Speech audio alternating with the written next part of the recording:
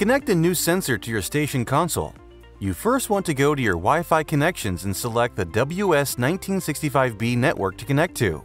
Once connected, open a web browser like Firefox, Chrome, or Safari. And enter the web address 192.168.4.1. Then press Enter.